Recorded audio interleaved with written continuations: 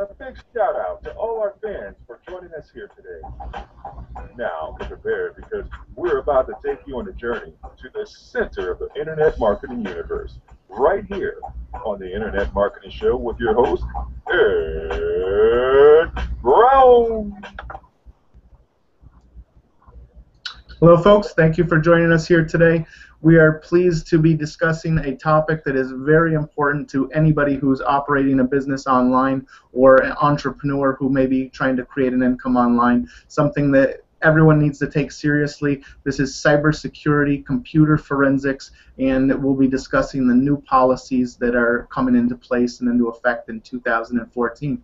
So our featured guest today is an expert, a business leader, an innovator. He's sometimes referred to as the sheriff of the internet.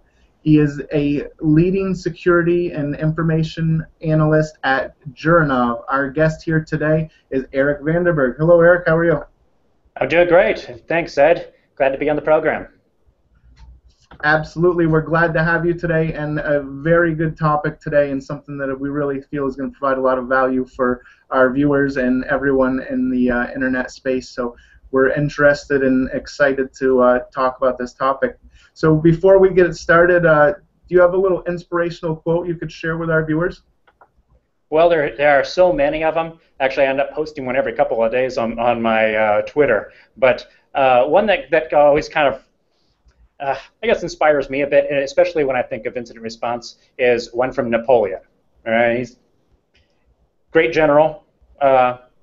He said, the key to victory is concise planning followed by rapid response.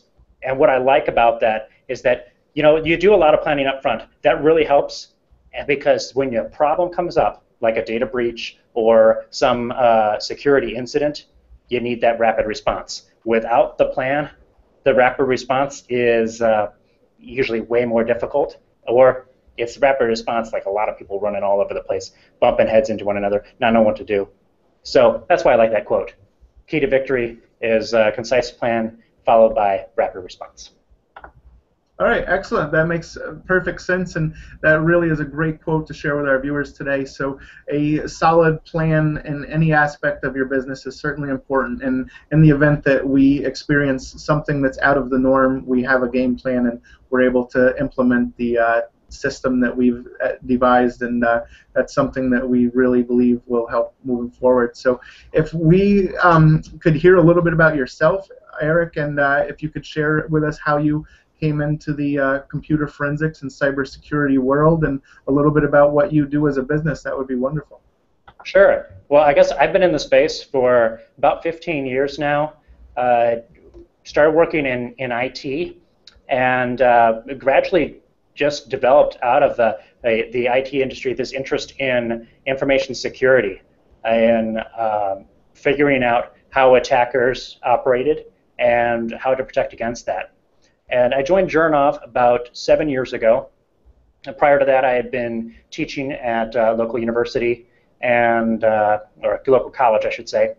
And since joining Jurinov, I've been responsible for our information security, e-discovery, computer forensics, and litigation support business lines.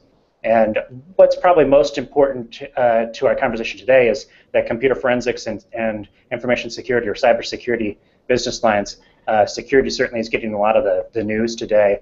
And in that, we offer services like a virtual CSO.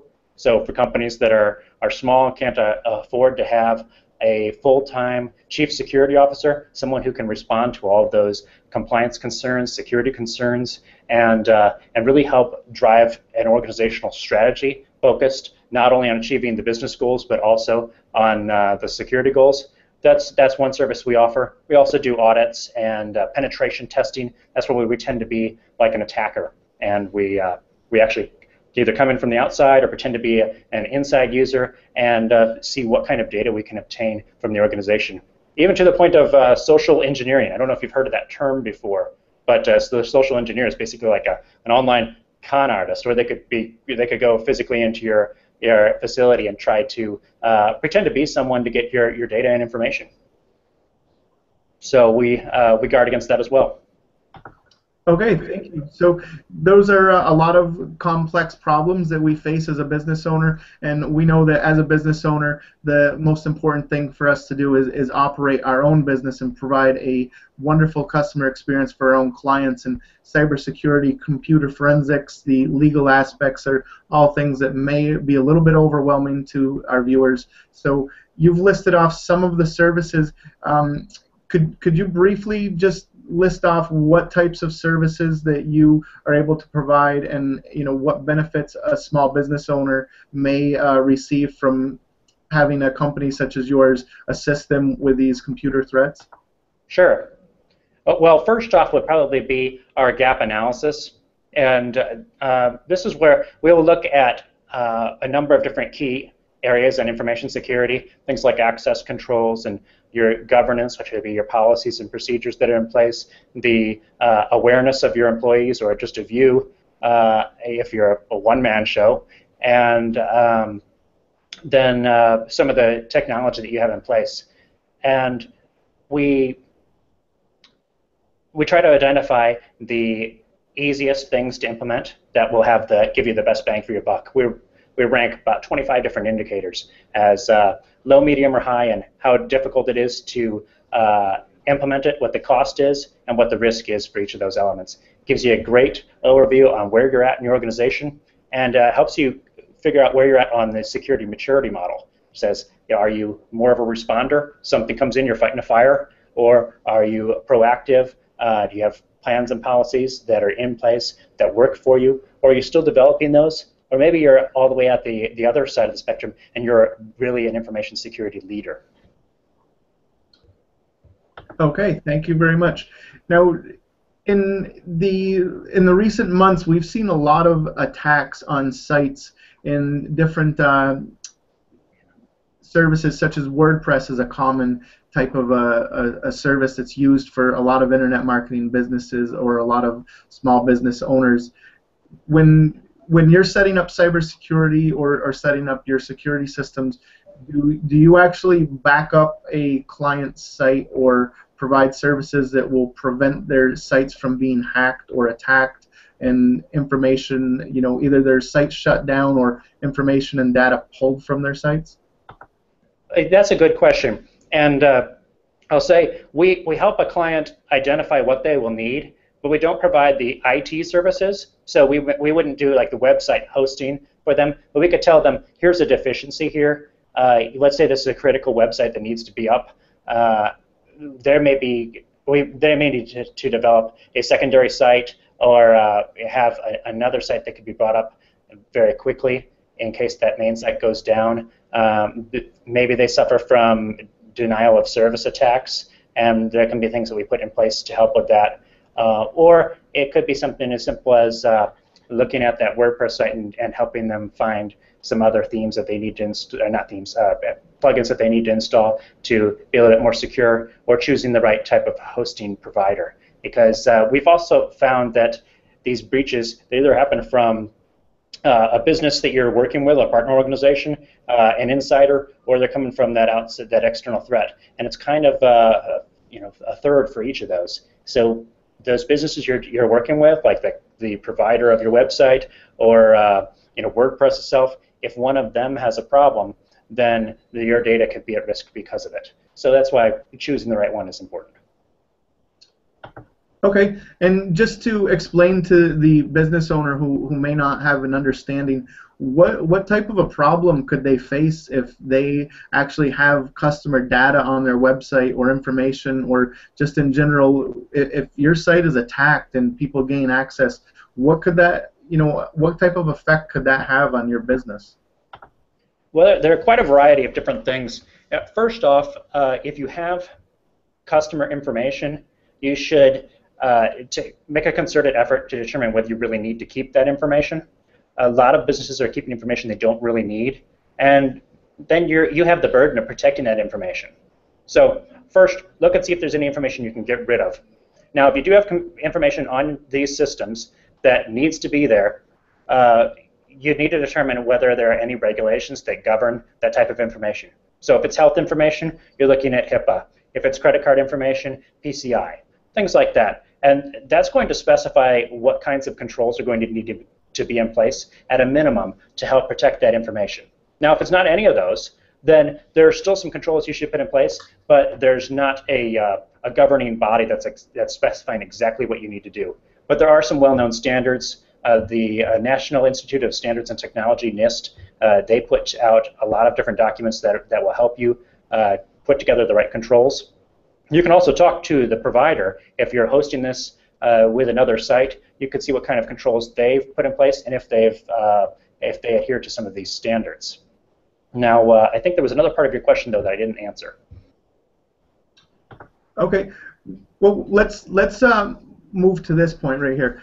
Now, as a small business owner, people may, be limited with budgets. So now, in comparison, what type of services could a small business owner get with a small budget? And in comparison, what type of expenses could they see or liability if somebody was to attack their system, whether it's their website or their internal computer database from inside their company, and actually retrieve information that they have stored in there? What's the sort of the difference between the expense that they may incur to protect their system or the liability they may have if their system's attacked? Well, that's a good question. So let's say that data is compromised, and what happens is we would call it a breach. So some personal information is taken from the system and is released out into the wild or is stolen. Now, if that's the case, then you need to determine exactly what information was taken and who's impacted. And then, depending on the type of information, you may need to purchase credit monitoring for those people. You have to send out notifications, which of course damages your brand and your customer goodwill. And then there's the cost of the investigation to determine exactly what that scope was. And that can be tens of thousands of dollars. Now, we say on the other side of it, how much does it cost to secure that data, and what would be the most cost-effective method? Well, if you're a small business, you may not have the funds to employ a full-time security officer, and that's where things like a virtual or a fractional chief security officer can come into play. Just like how you outsource your IT, you can outsource your information security function, bring in somebody who's highly credentialed, or even a team of individuals to then help you plan that out, create a good strategy, and then comply with these other regulations. And that's actually a service that we do offer, the virtual CSO. Okay, now we're going to talk about something that is, taking a major change here in 2014. We're seeing a big move to have policies in place and legal information in place on websites, and this is something that all business owners need to have moving into 2014. Could you share a little bit of information about, what needs to be on your site in general, and what penalties they could face for not having this in place? Sure. Well, first off would be the privacy policy, stating what kind of information you're going to retain from customers and how you're going to protect that information. Will you sell it to third parties? How will you be storing it? When will you destroy it? Things like that. Second would be your incident response plan. If a breach happens, how are you planning on responding to that? And third would be some form of risk assessment. This is a document that says we've looked at the system, we've looked at the risks that face our company, and here are the decisions we made and the rationale behind it. We decided to implement this control because of this reason, or we decided that we're not going to perform this action because of this reason. And then after a breach, that would be a critical document that would come into play. Why were these controls not implemented, or why were they implemented? They just want to see that there was a good faith effort put forward before the fact. Okay. Thank you very much. So we've discussed, some topics on the cybersecurity side, some legal issues. Is there anything else in regards to cybersecurity that you believe a small business owner, questions they may have that they would want answered in regards to cybersecurity? Well, there really are a lot of them. I would encourage you that if you do have some more specific questions, you can certainly send them to me via Twitter or Google Talk. We can have an online conversation about that. But I hear a lot of questions about cloud services. Are they appropriate? Can I trust them? And for each one, you're going to have to evaluate it, see who the provider is. There are some great resources out there, and we could certainly link to some things. But sites that will rank different providers like Amazon's cloud services or Google's and so forth. And so you got to do your research. Certainly you can call in an expert to help you make sense of all of it. There's a lot of information out there, and it can get technical. Okay, talking about cloud services, are people experiencing as many cyber threats through cloud services as they are through their own websites or their own internal databases? And if you could touch between the three, between the cloud services, the websites, and the internal databases, where businesses will find that the most common threats are? Mm-hmm. Well, it is kind of there'll be pros and cons on both sides. So let's just say you're the company that decides to host it all in-house. Now you're responsible for securing all of that data. So let's say you're doing it on the cheap. You just have a guy who stops in every once in a while. He's implemented things as best as he can, but there might be some gaps in his knowledge base or her knowledge base, and so that data may be a little bit more vulnerable. Now, let's say you go with the cloud service. Well, here you have a team of individuals. They've designed a solution that's supposed to be more secure and all that. However, they may be hosting this data for 1,000 different customers. Now, if you're an attacker on the outside and you're trying to look at targets, if they target your single company and that one server, it may be easier to get in, but they're getting a very limited amount of data. It may be worth their effort to go after the big fish, the cloud service provider, because now they get data from thousands of customers. So there's some pros and cons to both sides. Right, thank you very much. That's a lot of insight into cybersecurity and some questions that people may have and some solutions to those. And we can always reach out to different services. Jurnav provides services for small business clients, corporate clients, and they're able to answer some questions and provide solutions if it's a right fit for your business and their business. And now moving into the next topic, computer forensics, I believe this would probably involve people who are more companies on a corporate level or a larger small business owner, small to mid-sized business owners. What type of computer forensic services are typically required for a business, or how do they affect the small business owner? Well, so when you have an incident, I guess one of our first questions is this something are you trying to prosecute the individual who committed this crime, let's say?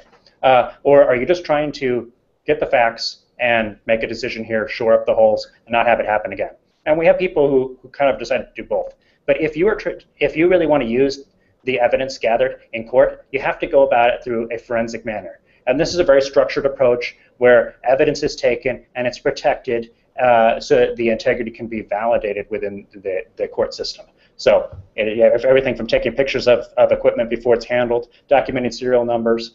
As you can imagine, there's a lot of things that go into that. Now, what kinds of cases would involve it? Well, let's say that you're running a marketing site and one of your employees takes your customer list, goes somewhere else, and is now using that customer list.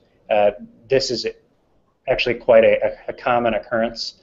You may need to sue that person, tell them to stop doing that type of business, and maybe they violate that, some agreements by taking that data. And we would then gather the computers that were used, do an analysis on it, determine if that data was in fact taken by this other individual, and then provide you with all that evidence in court so that you could sue them.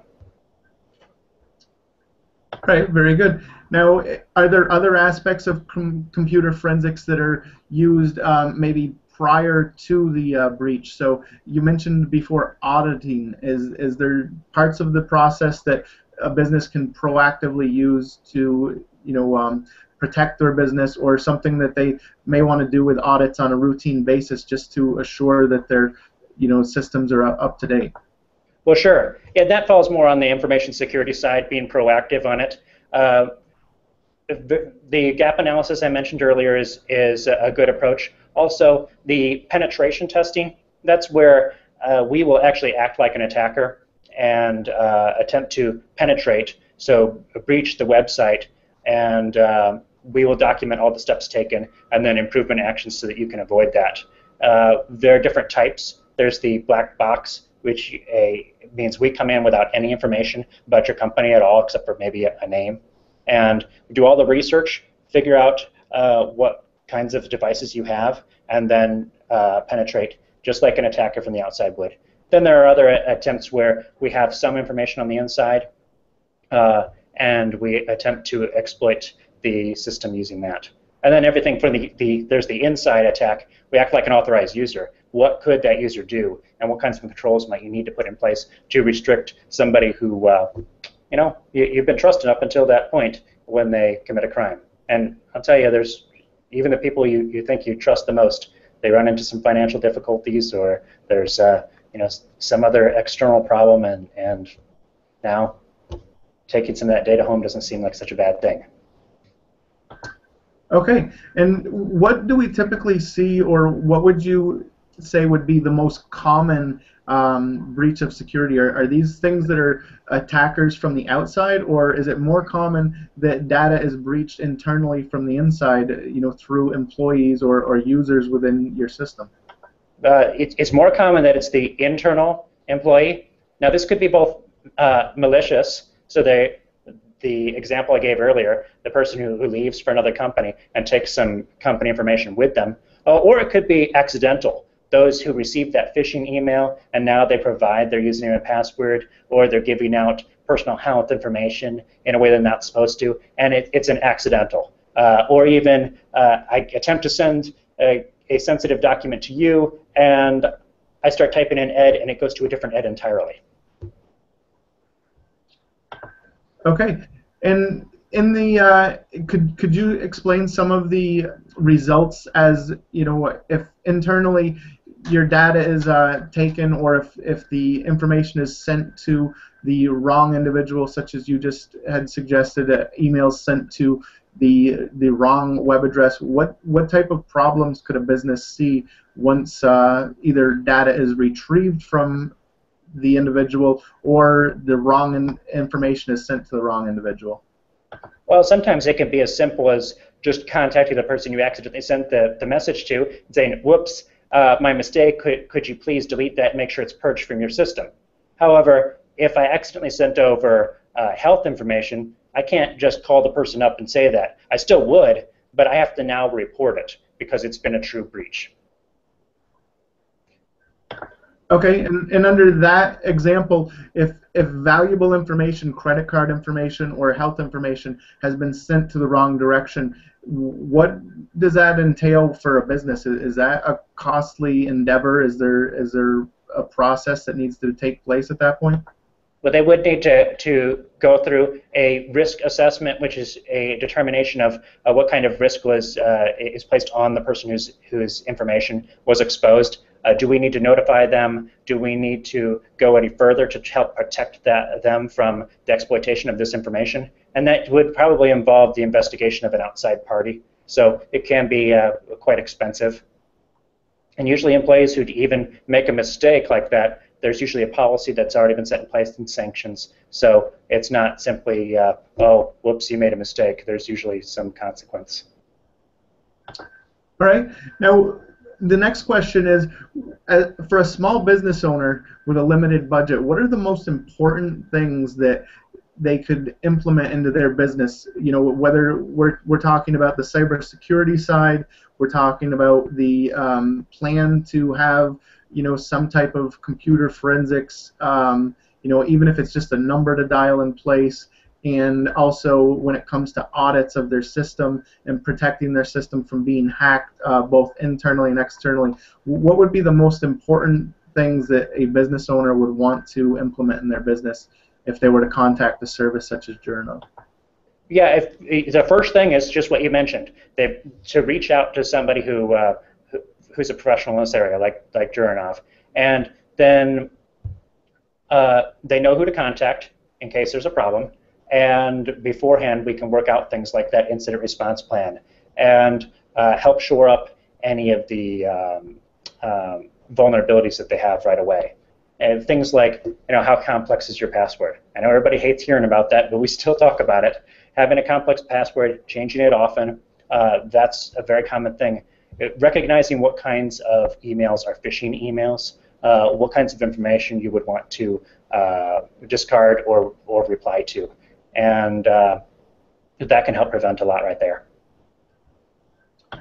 Okay, so as a business owner, if they were to contact Jurinov and they were to discuss these points with you, and then they were to educate themselves as a business owner, is it important for them to then go back to meet with the employees within their business and create a culture within their business where there's an awareness of what needs to happen in order to avoid these things from happening as a company? Would that assist the company by educating the employees? Yes, actually you hit on one of my favorite terms, culture. So it isn't just about you implement a few things and then, hey, we're good, let's not look at this ever again. The technology is always changing, the attacks are changing, the techniques are changing. So you put some things in place, but you're going to have to revisit that. And as you said, the culture. Right, you have to educate the employees, but also show them through a series of successes that information security is something that can really benefit them, and that it doesn't have to make it more difficult to do their job. It can be in line with it. And as a culture is developed, it won't happen overnight, but as that culture is developed, you'll find that employees are, rather than resisting the change, they're actually seeking out new ways to help protect themselves and the company. Okay. Now, when creating this culture, when educating the employees of a business, if you're taking the time to speak to the company and you're delivering this message, if you are delivering the message that you are currently working and have a relationship with a company such as Jurinov, where cybersecurity, computer forensics, and audits are routine things that take place, and that these are available to your company through the services that are being provided, and this is part of what's being discussed as a culture, would this maybe ward off individuals who may have the thought of actually trying to breach that data, knowing that maybe Jurinov or some type of computer forensic company is watching them, that there's somebody out there that will catch them? Yes, it will. In the awareness, actually, one thing we work on is helping everybody in the organization to be responsible for information security.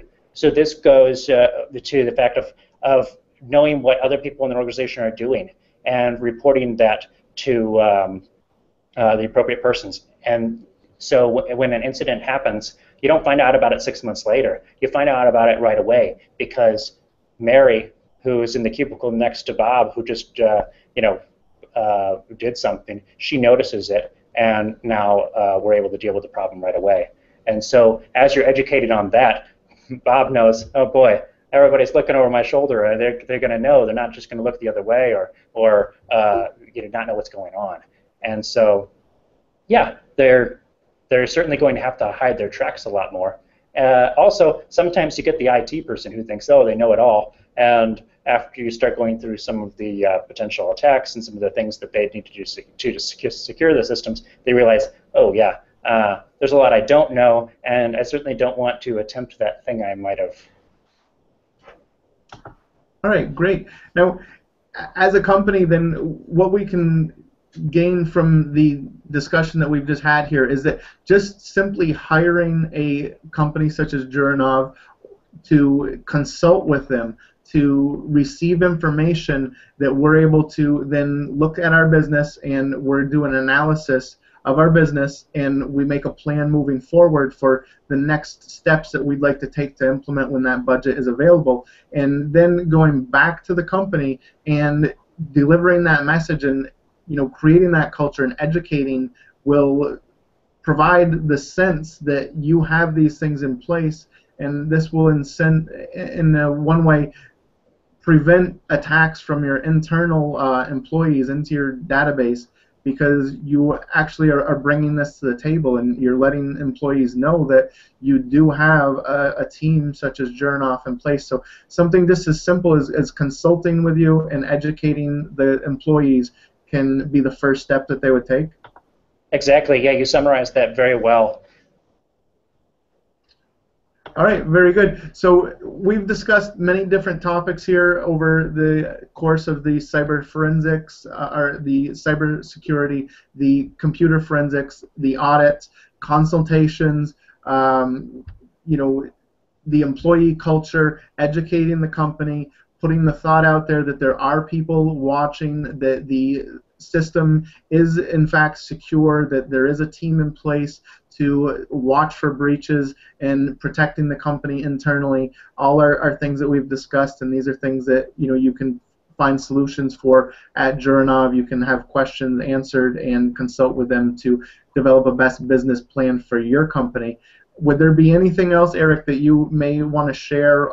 Maybe some things that we haven't touched on that anybody may have, just a common question or something that I may have missed?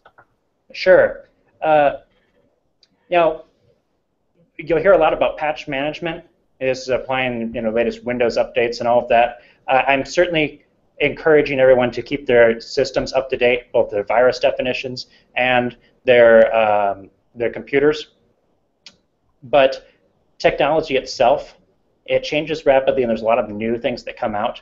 But it's not always best to adopt that latest, greatest thing, because there can be vulnerabilities within that new software. There could be a longer training curve, a learning curve, longer implementation time, and a higher cost to implement all of that technology. And sometimes it's best to actually wait a little bit. As long as your systems are still up to date, it's working fine, you don't have any major problems that this new software would solve, it's better to stay with something that's mature and something that is where the security model is understood, rather than something that's new and untested. All right, very good. So we see that across so many different platforms, from updates with simple plugins, updates to your WordPress installations, updates to computer systems, updates to anything that you're using, whether they're technical gadgets, systems, or softwares. So you have to find that fine balance between when it's time to update and not moving too quickly into a system. And so I would guess that you would not suggest any business enter into a beta program to try and take advantage of the newest and the latest and the greatest, or maybe save some money by getting in on a beta program that involves anything that may potentially breach their system. Yeah, that's correct. Not for anything production. Actually, one of my own little horror stories is something like that, where I had worked with a company. They had a new product they were developing, and this was a big name company. And we partnered with them to test the hardware and software, and then they gave it to us at a tenth of the cost others would pay. The only problem is the technology was new, and it really wasn't the direction the market ended up taking. And so they didn't sell very many of these units. We ended up being one of very few companies that actually had them, difficult to get support, and we ended up retiring that unit quicker than we really wanted to, in order to use some of the mainstream and better supported applications and hardware. All right, very good. Now we've discussed many topics here. I know that there's probably a lot of questions that people have. So once again, we really recommend that you consult with a company such as Jurinov or one in your local area, that you would be able to have these questions answered. Be sure what's going on within your business, whether it's internally, whether it's your websites, the software programs, anything that can be breached, anything that may be needed to have the tools in place or the people in place to implement the solution. So be proactive and know where you're going to go before it happens, and have that relationship with the company, so that when that day comes, you have a relationship established, and you're not put on the back burner when you're having a meltdown within your own business. Anything else that you may want to share with our viewers before we move into the next round, where we'll just be asking some questions in general about some tips and techniques that you can offer for our viewers? Sure. Well, one thing I'd say is if it's important, back it up. A lot of companies, you find that there's important data, you haven't been backing it up, you lose it, and suddenly you have to try to figure out how to put all that data back together again. Back it up, and then test that backup to make sure that you can really restore it and that you know the process. Another thing would be if you have mobile devices, don't root those devices, or jailbreak them. You may introduce some vulnerabilities and make yourself insecure. All right. Backups. I'm sure that there have been many experiences where people have shed tears or had major breakdowns and meltdowns within their business and personal lives when a computer, we know that things just simply dropping a computer, knocking over a external hard drive, a flood within a building where all the computer systems and IT systems are damaged, and everything that your company had, or some of the most important aspects of your personal or business information, is gone in a flash. And this is all something that can be avoided by backing things up. And could you possibly suggest how people would go about backing up different systems? Sure. I'm sure you can just think about the pain of losing the data right now. You think of at home if you lost your pictures, or at work if you lost your payroll data or something. Certainly you need that backed up. And some of the methods, depending on what kind of solution you have in place, might be to replicate to another site. If you have a website, you may have another site that you replicate to that can be brought up in case that site goes down. It could be that USB hard drive that's connected to a machine, you're copying off to that, and then you bring that hard drive off-site. Safety deposit boxes are really not that expensive, and you can store hard drives or tapes or whatever else in those safety deposit boxes at your local bank. There's also the traditional tape storage, or you can have another backup server that would store copies of the data on your local network. All right, thank you, Eric. And most importantly, when backing up data is very important, and we always want to back up our data off-site. So simply backing up your data and having 2 external hard drives sitting on your desk, or having your data backed up on 2 servers within your own business is not the best solution, because if there's a fire, if there's a flood, if something happens in that business, if there's vandalism, damage, the backup needs to be off-site in a different location, so that if that happens, you still have access to your files, and that one event can't destroy your original and your backup at the same time. So always keep that in mind, and that wouldn't always be with just computer information, but anything that you're trying to back up or save. So Eric, we would love to move into the next round here, where we're going to ask you some questions. And the first question is in regards to failures, and as business owners and entrepreneurs and people who work in the world of technology, we all face failures. And so is there a failure, a challenge, an obstacle that you have faced that you've had to overcome within your business and career? Well, I did mention that new technology we adopted, but also I'd say in crafting some of our security initiatives, I'd say trying to figure out what the optimal solution is for a client had proved difficult to us in the past. When we were first doing that gap analysis that I discussed, we created kind of a standard product that we thought we could offer to all of our clients. And what we found is that for some clients that was too complex, for some it wasn't complex enough, and there were a lot of in-betweens too. It was kind of like the story of Goldilocks and the Three Bears, except here there were 50 bears, and we were trying to serve the same porridge to all of them. So what we really determined was that that type of solution isn't relevant today. Companies are too different. They have different culture, they have different needs, different size, different budgets, and so we really partner. That's what we like to call ourselves, a partner with the company in understanding their business, understanding their goals, and in developing a solution that really works for them. Excellent information, and that is just a perfect example of one size fits all does not work in business, especially when you're trying to protect your data within your business, your client's information, and the business overall. So one size does not fit all. A simple, plug-in or easy-to-fix solution is not what's needed. So once again, please reach out to a company, whether it's Jurinov or another company. Consult with them and make sure that you have what's in place for your own business and you're protected. Thank you very much for that, Eric. And now on to a more pleasant side is success.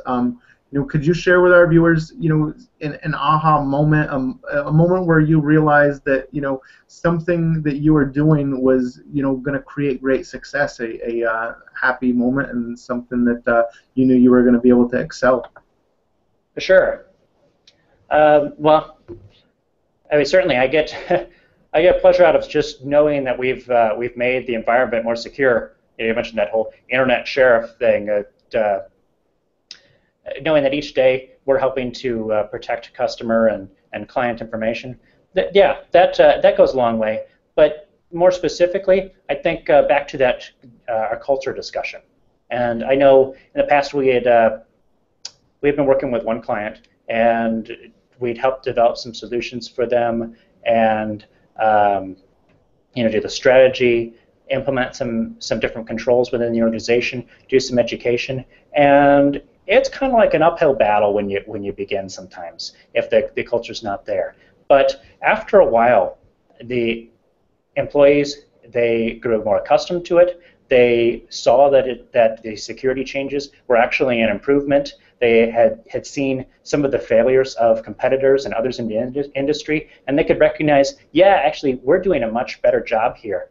And rather than see that resistance, the whole, I think the first time I ever told somebody there to, I think it was make a more complex password, they said, like, the hell with that, And months later, it was, I have an interesting idea, or I love the idea that you had. They were very receptive in it, and they were even generating their own ideas. We had much more collaboration rather than conflict, and they were actually becoming a security-oriented culture. All right, so implementing a culture, creating a culture that surrounds whatever you do, the services you provide, and I can see where that would certainly be a great feeling when you first received resistance into the password, but then later on, a few months later, to realize that people are now taking your advice and they're making the longer passwords and they're happy and feel good about it. And sometimes people need a little time to make those decisions and changes. We all like to resist change, so that's wonderful information. Is there something you can share with us today, something that yourself or Jurinov as a company, or information that you could share that business owners could begin to implement into business today, something that's affected and needed in today's environment? Well, yeah, I'll tell you, kind of one of my initiatives for this year has been to leverage more of some of the personal connections. The internet is a great resource. It is. We can find so much on the internet, but ultimately, that's a collection of computers, and a person is still much better. So I've actually encouraged everybody at Jurinov to develop networks, to know people who can help solve different problems that we might face, and also to be a resource for them, to give back to the community and to help others. So when we run into a problem, not only are you just Googling it, or Binging it, you're contacting people who will be able to bring you to the solution right away. And that kind of goes back to us. Can we be that partner for your company and be that resource when you need it?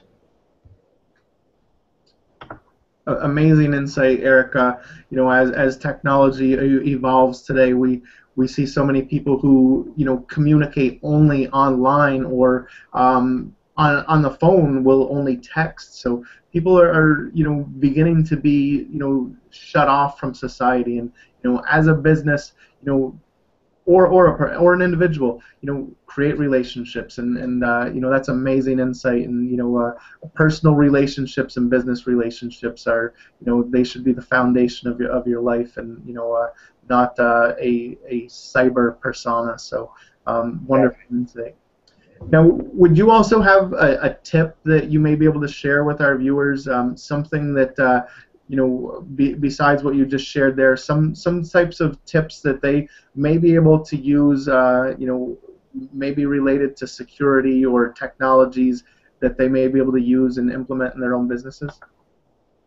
I guess there are a lot of them. You can keep in touch with my my Twitter feed or my Facebook, and I post a lot of updates there that'll be relevant and related to current events.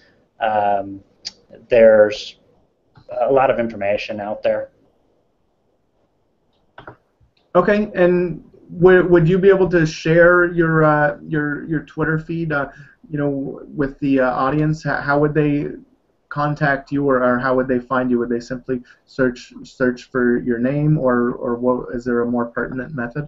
Well, yeah, there's a couple other Eric Vanderburgs out there. Now, you'll probably realize right away I'm not the poker player or the guy in the Netherlands, but it's just at E Vanderburg. So that's EVANDERBURG, and that's my Twitter. And then Facebook is, I guess, pages.facebook.com/EVanderburg.